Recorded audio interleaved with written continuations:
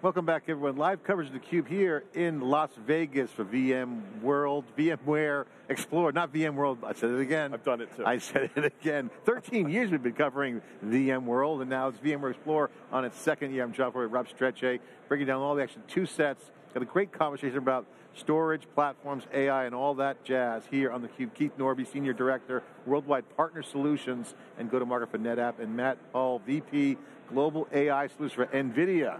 Welcome to theCUBE. Matt, great to have you on. Thanks for having us. Keith, great to see you, CUBE alumni. Welcome to the CUBE alumni family. NVIDIA, great topic to talk about given the CEO is on stage with Raghu. Really kind of in an authentic moment where 2 geeks in their journey in Silicon Valley kind of looking at each other like, how did we get here? Oh my, one's a trillionaire and one's, didn't make that much post-Broadcom. We'll see, but NVIDIA doing well. Congratulations. Thank you. Generative AI is here. It's here for real. We've seen it coming for a long time, and we're very happy to have the opportunity to work with VMware to bring it to the enterprise and bring it in mass. I'm glad you came on because Keith and I talk this all the time. I remember 7, 8 years ago, we interviewed NVIDIA folks, and back then, everyone knows it for the graphics card. Everyone wants a GPU card for their kid or their machine. Sure, you get that question a lot, but that conversation back then was from NVIDIA, clearly, not even a hesitation. We're a software company, not a hardware company. Hardware is software, and that was a really pivotal moment, at least for us, to recognize that that's the case. Now you come here, the software stack's critical. Netapp, similar concept. I remember the conversations, almost a decade. We see ourselves as a software company. I mean, all the insiders saw this. Hardware and software were together. This is kind of the theme of this segment. Yeah. Netapp's been there, done that throughout these. Now AI drops on your lap. That's right. It's not a new thing. You're not just jumping on the bandwagon. You got some meat on the bone. Yeah, I think, listen, it's no accident that I brought Matt on this segment with us because I want to talk about, not just this 20-year plus journey that we've had. I mean, remember back when Steve Harrod talked about the software-defined data center and some of the things that we're building off there. The last partnership we've had with VMware in this show has been about us trying to solve multi-cloud. And we've done that through all the 3 hyperscalers, kind of building this foundation of abilities to do new things, new workloads, and doing that for customers with partners. Now that you look at it and you say, okay, Gen AI. We have had a 4-year partnership with NVIDIA here that didn't just start last fall, last year. It's been building for 4 years, and I want to have Matt be able to kind of talk about that a little bit and talk about what we've done together, the fact that we've kind of put this in partner competencies and programs, and just what we've done in terms of being that trusted partner. In this time where you may have uncertainty about where the direction of VMware might go, or the direction about what Gen AI might become, in this part where people seek clarity, Netapp is this trusted partner, this trusted source to work with NVIDIA and really help bring clarity to the confusion and clarity to what people are looking for answers. So, Matt, talk about the relationship. Obviously, you mentioned implying that people jump on the bandwagon, which they are. A lot of people are AI washing. You work with a lot of partners that have been there from the beginning, really kind of investing, and then the world changes quickly in the past year, and then boom! If you are already kind of pipelining into that wave, kind of in the flow, so to speak, with AI, working with it, you got a real pop. Absolutely. So we knew AI was real. We knew generative AI was something that was going to change the world. We were all surprised by the ChatGPT 3 explosion. We're very happy about it. But no, we've been planning for this for a long time. AI at its core is about taking lots of data, processing that data, applying the right algorithms and software on top of it. So we've been partnering with Netapp for 4 years. We've been looking at the network, how do you move the data in and out of the Netapp appliances? So we purchased Mellanox. As you mentioned, Jensen talks a lot about the software layer. We've been myopically focused on making sure that as you build out this optimized engine, the infrastructure, that we have the right software on top of it, from the orchestration to the IT management, all the way up to how do you run your AI models, foundational models, all the stuff that's making all the buzz nowadays. So the underpinnings of this are really, really important. It's about how do you take the data, how do you process it very quickly with our GPUs, with our CPUs, with our DPUs, and then the software on top of it to make it all work. Yeah. And Netapp's position there is what? Their role, NetApp. Oh, NetApp's role is the world-class leader in accelerated storage. So you have to feed the beast, as they say. Yeah. Right? Our GPUs are very hungry, and the faster you can get data in them, the faster you get results. So it's very important for us to make sure that we're feeding the beast, that we're getting the data into the GPU, and it comes down to the storage itself, it comes down to the networking, and so those have been a big focus for us for a long time. Yeah, and I mean, obviously we're at VMware Explore, and I know NetApp has been with GCVE, has been with AVS, and with VMC on AWS, and obviously they all have lots of GPUs and DPUs and things like that. It would seem like this is one of those places where, hey, I have on-prem data that's in a NetApp, I want to take it somewhere to use and to burst and use a lot of GPUs, and that would be one of the use cases that you're seeing from your customers on the NetApp side these days. Yeah, absolutely. And in fact, I talked a lot about partners and the role of partners to bring clarity to this model. Yeah. And what's been true about the AI model is that data scientists will start the experimentation in the cloud because of what the devs have for availability of services, and they bring it on-prem to kind of bring it mainstream. But what's true now is there's a lot of dynamics about the on-prem and cloud, especially you see AWS and what they announced with Bedrock and all the different offers with cloud and on-prem. So I think there's just going to be a multitude of these options, both what VMware announced today at the show and what we've all been building. And I think that's the point of us having this partnership, is that we've seen a lot of things come and go. And Gen AI is the new sort of iPhone interface revolution to all these models. And as you now have LLMs leveraged against this new interface, this new output, we've together got the experience to really have the partners work through and help customers land that, because that is what everyone's asking for right now. I think you guys nailed the research on this, that the spend is being reprioritized, and now the partners are left to try to help come up with the answers on how that spend gets utilized in ways that deliver back to the business. And interesting too, the storage is also moving up the stack through relationships where the apps need to get that data. Again, feeding the beast is a great term. I love the aggressive, typical NVIDIA kind of goes that way, fast, speed, power. The apps are going to want to tap the data too, right? So you got to build that intelligence from the storage up.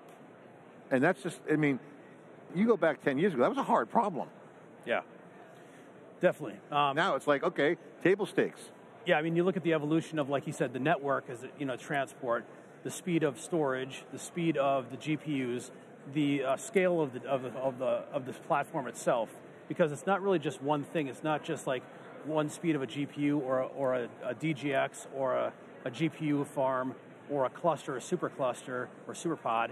It's about how you build the total system to the design of the AI spec, the use case you're trying to deliver, and how that's modified from a very narrow use case to now Gen AI being a kind of a broader use case because of the ability to come in with the LLM and the Gen AI sort of interface to basically extract that out for the common person to be able to get a very elaborate use case. Talk about the customer perspective. What's in it for the customer? I'm watching this, I'm like, okay, I know you got partner networks, you got end user customers.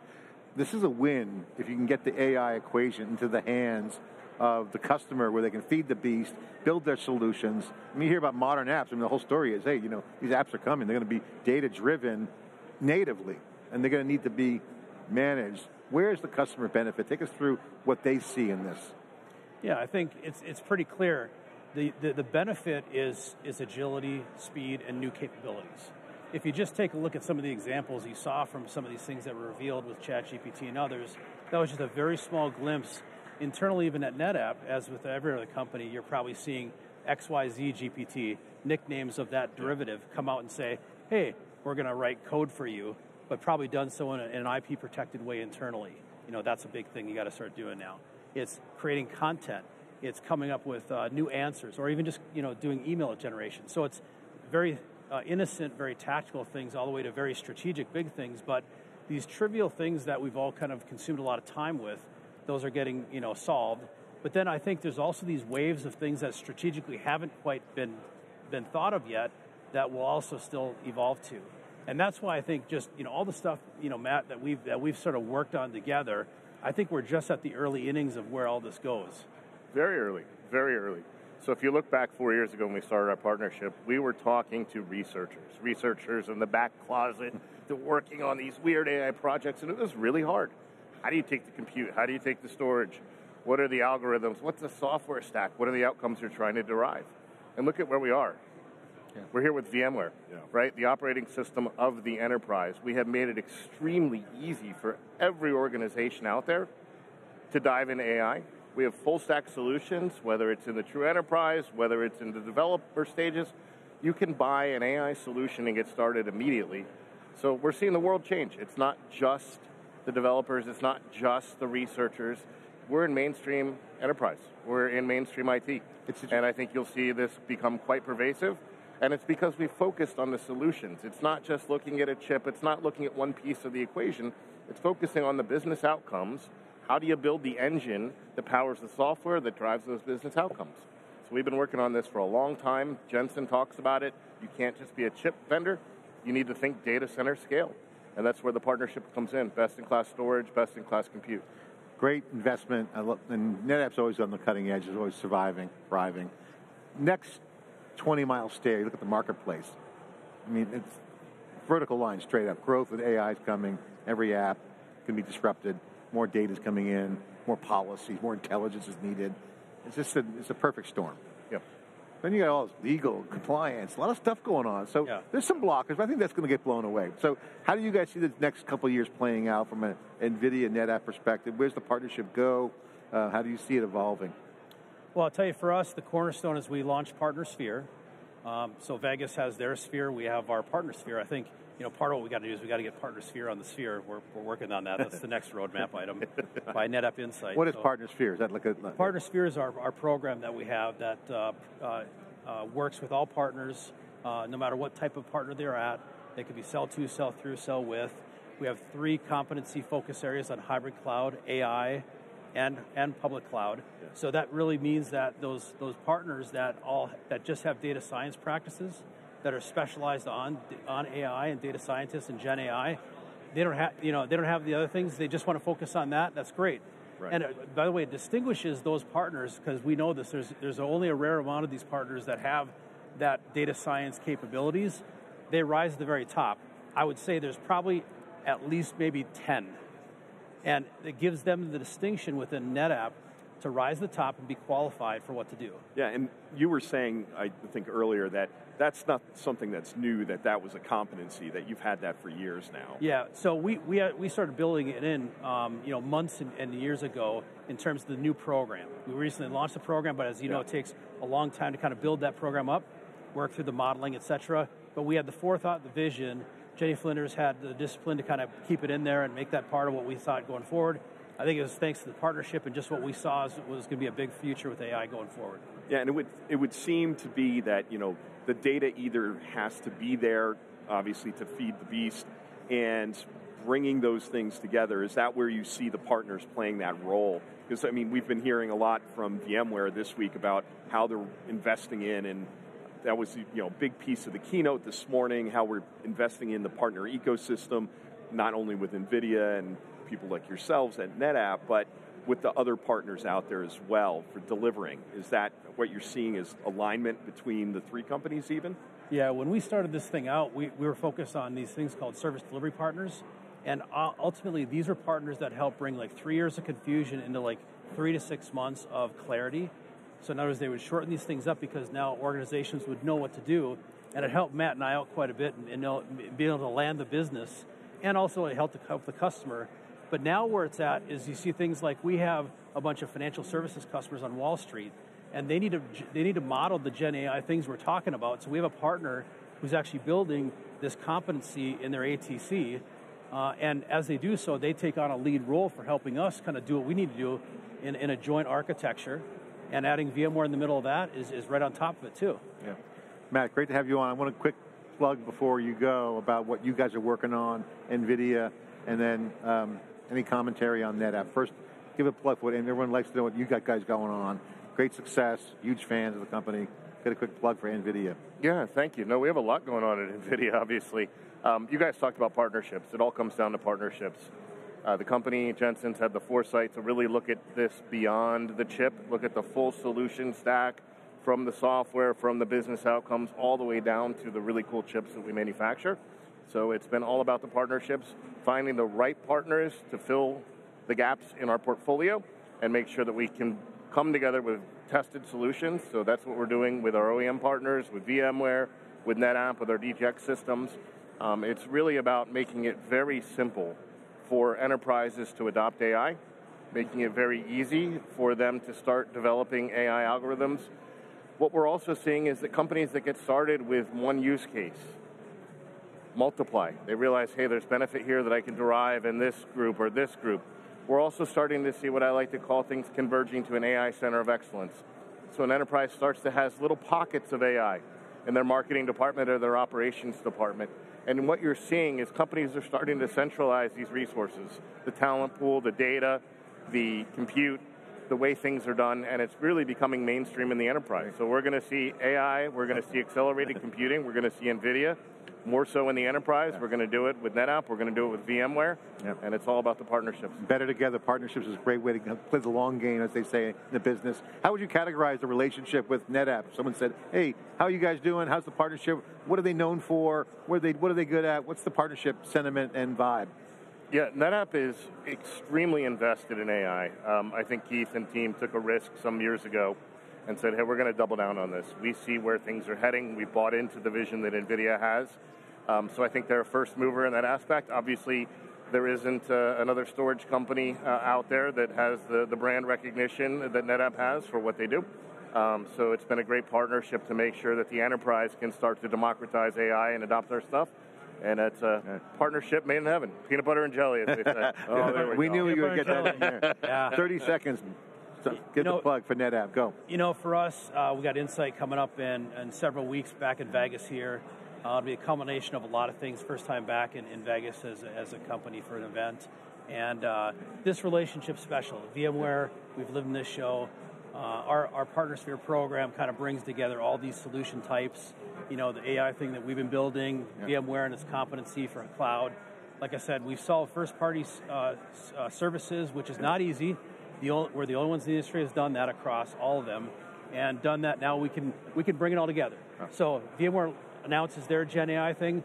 We're going to be in the middle of that too, right? Well, we appreciate your partnership with us. Same with NVIDIA coming on and sharing your perspectives with our audience, sharing the data. Feed the beast. They're all hungry out there. Everyone's hungry for the data. Thanks for sharing. And Matt, great to have you on theCUBE. Great to see you every year. It's like a tradition. Thank you, guys. Partnership. All right, thanks. That's it. Live coverage here. We're live on the floor in the hub where the action is. I'm Trevor, Rob Strechay. Dave Vallante's getting briefings in the analyst room. We got Lisa Martin. We got other analysts here covering Dave Nicholson and others. Great stuff. Stay right there. We'll be right back after this short break.